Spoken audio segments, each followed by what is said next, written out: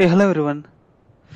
In this video, we will discuss about one of the important field in pricing, that is KINAK. In our previous videos, we discussed about this field KINAK, which will hold the values either A or K or L or M or X or Z. The length of this field is one character. And now let's understand in this video. So what does it mean A, K, X, L, M, Z, and in which cases that will be updated into KINAK field. First we will look at that X, inactive via formula or incorrect. So X will be updated into KINAK field whenever quantity conversion failure happens, currency conversion translation failure happens, field overflow for the fields like condition basis, that is KWRT, or condition value, that is KWRT, or formulas assigned to this condition basis or condition value failure happens, and in case of the base price where KOAID equal to B, where condition amount is 0, system will try to prevent that zero pricing from remain as a last active non-static price. So whenever quantity failure happens, then 804 message number will be updated into XKOMV-FXMSG and KOMP-FXMSG.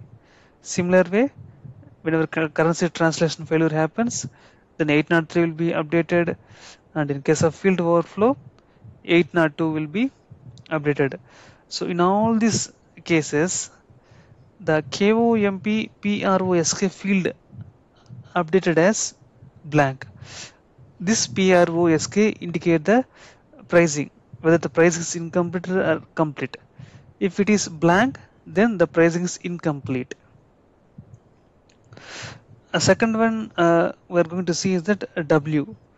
So whenever any item rejected in an order, then those condition types, statistical items will be updated as W.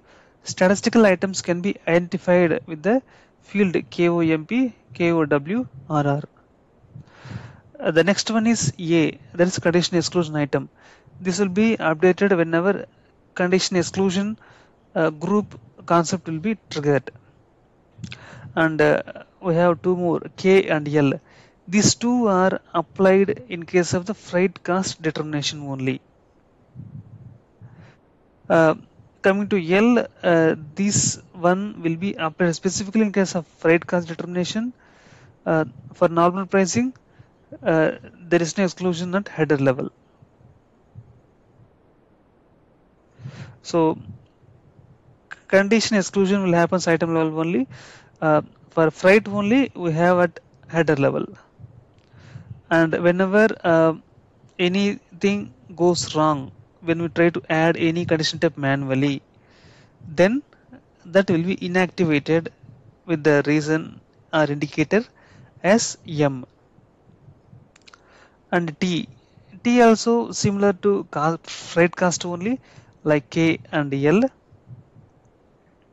And the important thing is Y, inactive because of subsequent price.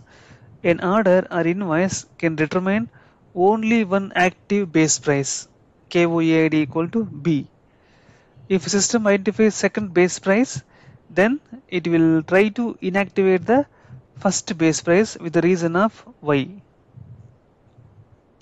And the last one is Z. This will be updated in case of interval scales. Therefore, it must not be used in a user-defined logic and in user-defined enhancements.